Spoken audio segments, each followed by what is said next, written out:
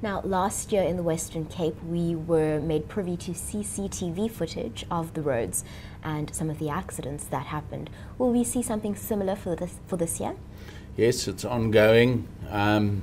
If your viewers really want to frighten themselves, they can go onto the site, and there's graphic footage from CCTV cameras, which is updated from time to time, of the effects of speeding. Most of the crashes are also alcohol related, and there are far too many people who are illegally walking on freeways. And that came up from SANRAL's data at our Road Accident Fund meeting in conversation last Saturday morning. They've tracked 2,700 people counted on the cameras walking on our roads on freeways between Monday and Friday 2 weeks ago. Now, it's completely illegal to walk on a freeway, but the research that SANRAL did, because they interviewed some of the people, and they said, firstly, they don't like using the pedestrian overpasses because of the fact that there are sometimes gangsters there who then rob them of their possessions.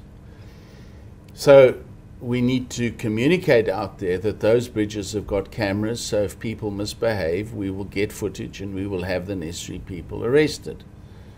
But we can't have people walking on freeways because they feel safer, because in actual fact they are in grave danger, because if a motorist is not looking where they are driving, then those people's lives are put at risk.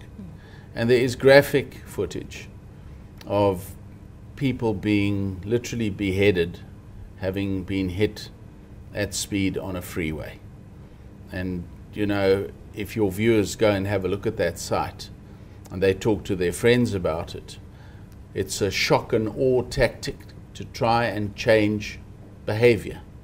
What we're really trying to do is to change behavior of our drivers and making sure that they are far more responsible while they're on our roads. We need to change behavior. And how do we do that? By trying to communicate more effectively, by certainly making sure that there are sanctions and penalties levied on people who break the law, because the law is there to protect people. It's not there to make their lives more difficult.